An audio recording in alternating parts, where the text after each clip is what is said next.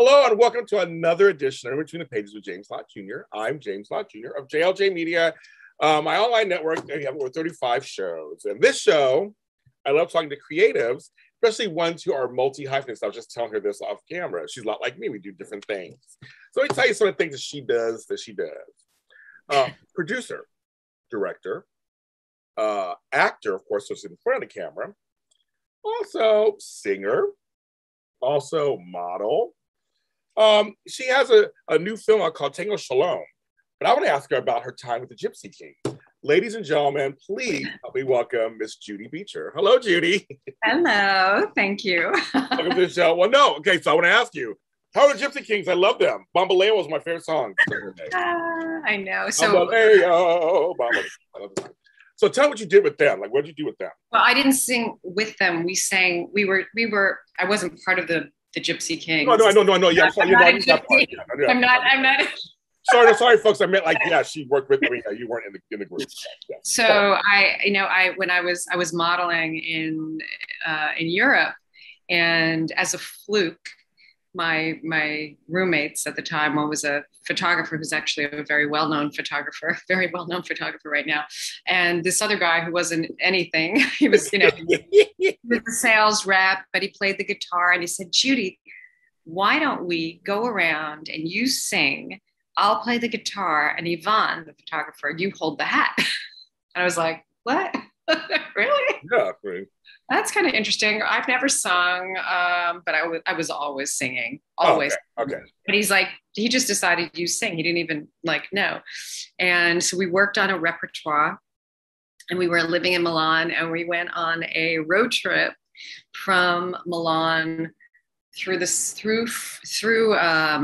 of France into Italy. And in Avignon, we met the Gypsy Kings in Avignon. We actually did really, really, really well doing this. And we would make so much money. We had a Mercedes or a BMW, and we would hide it. We would hide it and be like the real buskers on the street, to seem like we needed the money more. And we'd go out to the restaurants, and we'd make so much money that we would end up going into these fancy restaurants from the money we made, like singing a few songs outside the restaurant. And that's how I became a professional singer after that. And so we met the Gypsy Kings in Avignon, and we were all singing together with the Gypsy Kings in Avignon and in the Place of Avignon. And then we continued on our way. Yeah. So it was amazing. And we ended up in Barcelona, where I became a professional model and singer. So. Isn't it? When you look back on stuff, like I look back on my adventures. I mean, I don't even know, can you have adventures like that anymore? I mean, I just feel like I look back on stuff like that, I go, wow, wasn't that just great life experience for you? Yeah, I had an amazing time. I mean, I was traveling around the world. I was, living in different countries. I lived in 5 countries, and it was amazing. And I think the best thing is the people and the cultures and meeting the different people in the different places. And I still have amazing friends all over the world, like just as much as I do in New York and LA. I can fill a theater in Paris with the people that I know there. And Italy, I don't know if I could fill a theater, but I have a lot of good friends in Italy as well. Well, you could go places and have places to stay if you had to. That's the one thing. You could go somewhere and, call on friends. True. And I don't have to be like a tour. I've never been a tourist. Like I never went somewhere once, like went right after college. But then after, I've always been like a local when I go somewhere. And I think it's so much better because, you learn about how things really are rather than just like looking at your guidebook and let's look at that monument over there. Let's do that. I was never that way either, Judi. I was always like, when I go somewhere, I want to be fully immersed. I want to learn the language. I want to learn the people, the customs. The best food you can find is not on a book. A lot of times it's in someone's small kitchen somewhere off the beaten path. I mean, I just wonder if they can do that. I mean, well, this is a whole different world now, but I was saying, I mean, when I was doing that stuff, I was in my 20s, early 30s. I mean, some early 30s stuff before you grow up, whatever. As they claim. But I look back in those times, and I have some of those friendships still too to this day. I'm just like, remember that time we just decided to live off of wine and cookies for a week? It's whatever. But it's like, it was such great, it taught me stuff that I'm using now today in my life. Yeah, of course. It all, I think like it's like world experience is the best thing, because it opens your eyes to things that by just being home in your little space in your apartment and hanging out with the same people and doing the same thing, it's like you learn nothing. But by going and like experiencing the world like that, like I did, and I still do, it's you're constantly growing and learning, and I went out of being like a shy little girl, from going to Europe to this like singer, getting up anywhere, getting on stage. And I came back, my parents were like, oh my gosh, who's this? What happened to you? Yeah, where'd she come from? Who this is? Yeah, exactly. But it is. That's what life experience can do, and travel. And I think there's something wrong with being a creative who likes to be a little gypsy-like and likes to go out there and experience life. I don't know. I went to college and I did all that. And I know you've studied, you have some great acting credits and you studied, but sometimes there are things you can only learn by just living. By living, exactly. Seriously. Yeah. Are you a Sagittarius? No, I'm a Taurus, actually. Oh. I know. That's what's so crazy. I think when I did my signs, my moon and my sun sign, my moon and what my rising signs are like, I think Capricorn or something, or another one's like an air sign. It's like, I'm a Taurus. Usually I like to be in one spot. Everything's like, but I'm not like that. I like security and stuff, but I like feeling free. So some things I have, but then I came from hippie parents. That could be part of it, where they were always hippie parents. Yeah, they were hippies. So I kind of with the free love and free everybody and like everybody, and we traveled a lot. I have family members all over the world. So it's like, you're going over here to visit grandfather, and you're going over here to visit your cousin. It was like we weren't just stuck in I was born and raised in Los Angeles, but we weren't stuck here in LA. I had a worldview very young. Yeah. So I think that helped, probably why I'm not so like strict and like that's what this. And then I have a house and everything, and I have my security on that end. But I love travel. I don't do itineraries. I love just to go and just. I don't either. Oh, I'm very spur of the moment kind of. You want to go? You want to go this weekend to Paris? Yeah. Yeah, sure. Why not? Okay. Let me clear everything. I have a passport and a toothbrush. I'm good. I've always said that. Well, I need a couple more things, but me too. I need like a dress. Well, Judi, but you know what I mean, though. Like, I'm a girl. My makeup. You could always buy makeup and dress somewhere if you had to. True. That's true. I guess you could buy a toothbrush too. But my whole point is, I have a passport. I always have a passport, so I can leave the country if I want to. I don't be stuck here all the time. But no, I look back at that stuff and I think, wow, that was such great. People go, you have these experiences. I go, no, I did, but that's what's so great about expanding your circle, because we're both creative. So in our profession, it feeds your profession and your performances. Would you agree? Exactly. Yeah, definitely. I do. Okay. So I want to ask you, when people say, because you do so much, people say, Judi, what do you do for a living? So what is your short answer? Well, I'm primarily an actress. I mean, that's what I studied. That's what I love. That's my love. And then all these other things kind of stem out of that. So I tell them, if they say, what do you do? I'm an actress. I also direct. I also write. I also produce. Okay. I also, I'm a singer-songwriter. I do voiceover. The thing I always say first is I'm an actress. That's because that's my my bread and butter, and my love. Okay. So that's your number one. That's top on the call sheet. Number one on the call sheet is actor. Okay. I get that. But you have studied. Now you also, Broadway just came back. I don't know about Off-Broadway yet, but I know Broadway just came back. So how do you feel? Because you worked on Off-Broadway. How do you feel about that? I mean, I love it. I'm so excited. I can't wait. I think it's so amazing that Broadway just came back. It's so exciting that we're going to be able to have real live theater again. It's amazing. And I guess the Tony Awards were last night. Yes. Like, how are they going to do the Tony Awards? There's been no Broadway. Right. It was from a year ago. So, no, I'm super excited. I think it's going to bring New York back, and it's going to really, give a home to actors again. Yeah. What do you like about stage? What do you like doing about stage? Because it's very different than doing TV, movies, all that stuff. It's very different. Yes, it is. And I've done a lot of, I've done a lot of film and TV stuff. And I started with stage. You're in front of people. So you're getting that hit, of yes, doing something live in front of everybody. And and every day it's different. So you get to act every day, and you get to discover something different about your role every day. And it's always a different performance. I mean, if you're a good actor, it's something you find something different every day.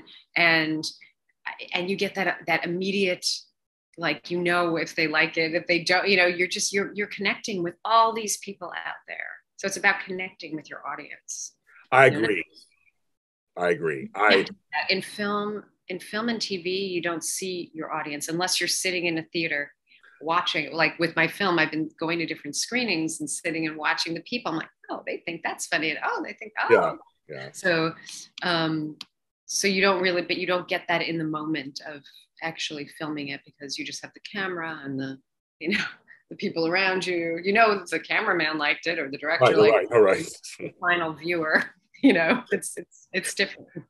Yeah, and it's funny. I love stage. What I like about it is that every night, some folks laugh at certain parts that are different than the night before. They think this is funnier than that is. You think, oh, they like this tonight for some reason. They're responding to that line more than to the other line. Last night they responded to that line more than that line. Or you can see them either wincing, you can feel their energy when you're doing something. I do I'm not stand up.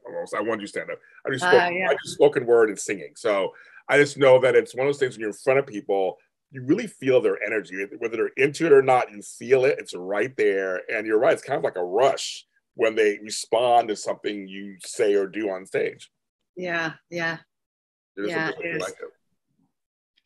But then you have to still stay. For me, you still have to stay in character. Well, and they're happy, and you're like, ha ha ha. Yeah. Yeah. We can play it off a little bit, but yeah, you have to stay in character and continue. Which I just wonder. That must be so. Well, I guess it's a muscle. You're probably trained at this point that that's what whether it's 8 performances a week or 7 or 6 or whatever. That if someone coughs or sneezes or says boo or whatever, you have to keep the next line's coming, the next scene's coming. I guess you have to be ready for that. Yeah, that's very interesting. Now, you said studying acting is your passion, and I read some of these names who you studied with. 2, of course, stand out, of course, to me, Elaine Stritch and Uta Hagen, especially. What is one thing you've taken away from each of them, studying with them? It's funny. Elaine was such a character, and with Elaine, I was in her master's. She did an advanced. It was an advanced program that I was selected for, and then afterwards, I worked one-on-one with her. So she would coach me. She coached me in my auditions. And Elaine, it's funny, her chutzpah.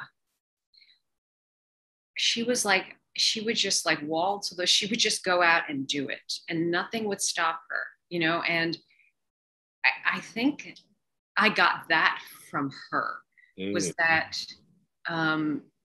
she really had balls. I like that. Balls. And and that's how I am. I will just go out there and do it and not be afraid of rejection. And just, she got pal Joey that way. She just, it was really, she was amazing. She was really amazing. And Uta Hagen, she was like the master of the master. Well, yeah, of course, yeah. And, it's really just incarnating your character and making everything real. Taking imaginary circumstances and making them real and making it part of you, even though it's a different you. Yes. So, putting yourself in the other shoes. I think that's kind of being in the moment with her. Do you have to like, for you, do you have to like your character you're playing?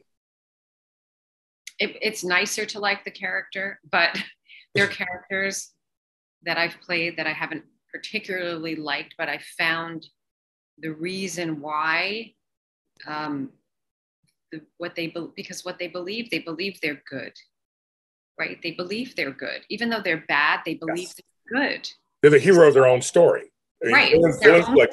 They're wronged and this happened to them. And what they're doing is the right thing, even if they're killing their kids. They're doing the right thing, right? Oh, yeah. Like, yeah, right. All right. Like it's what they really believe. So it's like, it's getting into that space rather than being in the space of like, I'm bad. Like I'm a bad character, you know, fuck you. I'm going to just be, you know, it's like, and I don't like this character, but I'm going to just have to do this, you know? So it's more like, okay, who am I? What happened to me? What do I believe? Right? How was I wronged? How was I, you know, so it's really that. So again, of course. I love it. Yes. Turn it off. I really tried to turn it off. I know. It's an inside joke between us before camera. So that's, I love it. I love it. We're leaving it in. I love it. I think it's hilarious. Yes. As you were saying. Yes. But yeah, no, it's because I know so many actors I talk to. I've interviewed so many different actors where they say they become their like younger sister, you know, brother or cousin, or they may necessarily not like the character, but they find they make up their own backstory. They do all these kind of things to make them, like you said, make it real. Because literally, you got to sell it to us and to yourself, so to speak. Exactly. Right. In order to be able to do the role and not be just like acting, you know, okay, I'm going to say the lines and I'm going to act this now. You know, I'm mean now. You know, like, right. Yes. Yes. You know, that's what it is. You're making it real for yourself and making it real for the audience, because you first have to make it real for yourself and you have to believe what you're saying. You know, you have to believe you know, or else no one else is going to believe it. They're going to be like, oh. I agree with you on that. Yeah, they're not going to believe it. So your new film is Tango Shalom, which you are acting in it, and you're also like a producer. So talk about this. Tell us what the premise of for people who don't know this, the premise of the movie. The premise of the film. So Tango Shalom is about a Hasidic rabbi with a large family, 6 kids, and he's having financial problems. I play his wife in the film, and he doesn't know what to do. So he prays to God for help. And God comes to him in a dream and tells him that he has to dance in a televised dance competition, the tango, to resolve his financial problems. Hilarious. But he can't touch a woman who's not his wife. Oh, he's Hasidic. Because of his religious beliefs. Yeah. So it's like, what do you do if God tells you to do something that's against your religion? Who do you listen to, God or your religion? Wow. So he goes to all the other religions to ask for help. So it's this really sweet. It's so sweet, and it's from the makers of My Big Fat Greek Wedding.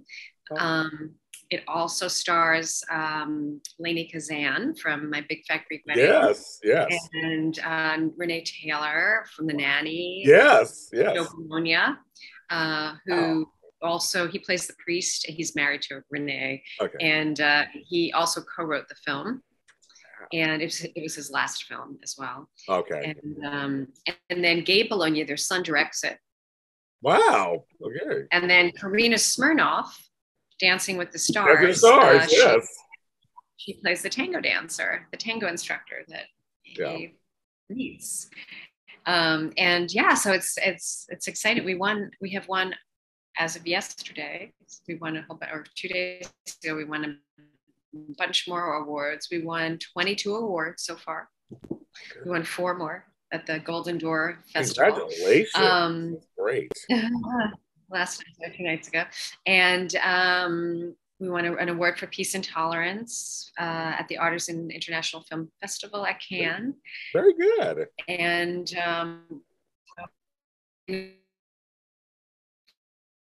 also for the message of the film. So it's like a fable. It's like a feel-good, warm, family, funny dance comedy. And it's really fun to watch, especially after COVID. You just need something light and feel good that has a little cute message, nice message. I'm assuming there must be, well, I guess we have to watch the film. There must be a scene.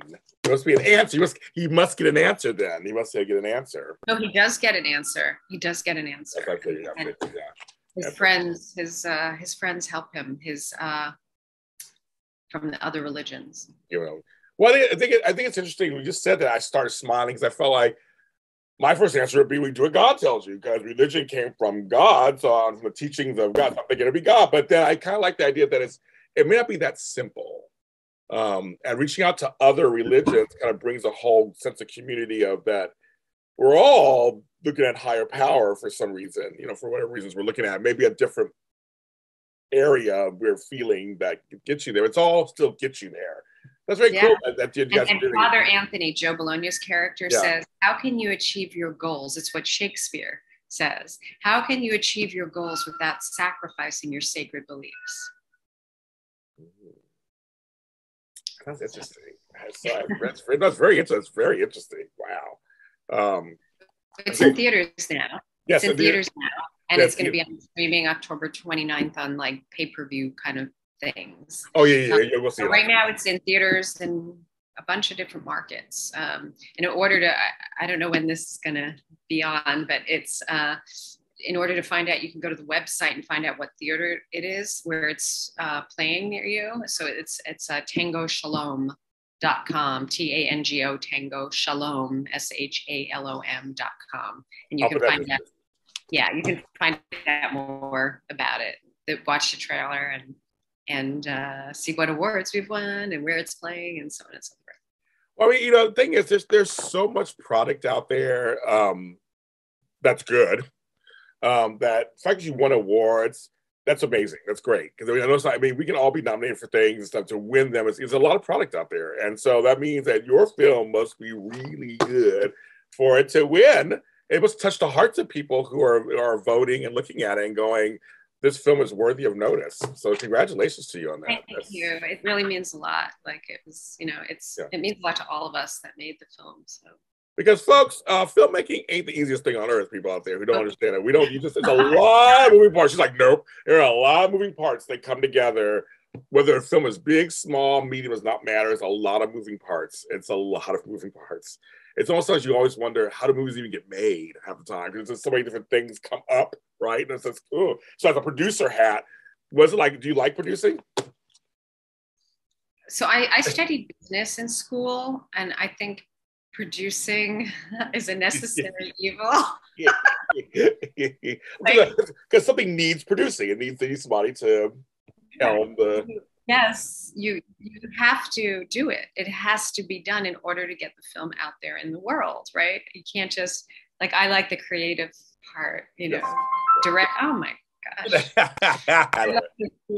Sorry about that. I'm turning this thing off. So I love it. Hey, it's Zoom, folks. It's Zoom, people. It's Zoom.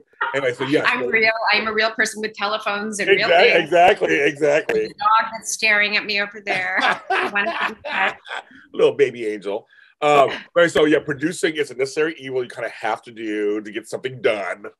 Yes. There's a lot of, looking at budgets and permits. And I mean, so there's a lot. Trust me, I produce too. It's a lot of work. So congratulations. So congratulations to the completion of this film and you got it out there, because I just know it's just not the easiest. And we got it out there and we got it into theaters, because I'll tell you, many films that are independent don't actually make it into theaters. True. They'll do the festival circuits, they may even win awards, and they'll do good, and then it just it never makes it into the theater. It just disappears, it gets shelved, it gets, so we are so grateful that we were picked up and we're in theaters now. So we're very happy about that.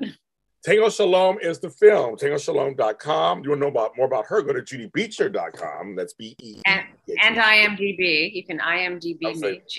I'll say it next. I'm saying it next. And IMDb. She's there also. Go ahead and check her out there. And Judi, and that's Judi, JUDI. BEECHER. So you can see it on, I have it on here. You'll see it scroll correctly. But I'll put them all in the description so you can see what figure out more about her and this film. And Judi, thanks for being on the show. You're lovely, and I'm looking forward to seeing what more you have up your sleeves. What's going to be happening next for you? Thank you. Thank you so much. My pleasure. In Between the Pages on Facebook, JLJ Media is everywhere else in the world. You just figure out we're everywhere. And I'm James Lott Jr. You can follow me at James Lott Jr. everywhere. It's everywhere. Even on TikTok. There too. Doing stuff. But we will see you next time. Take care, everybody. Be kind to each other, and see you next time.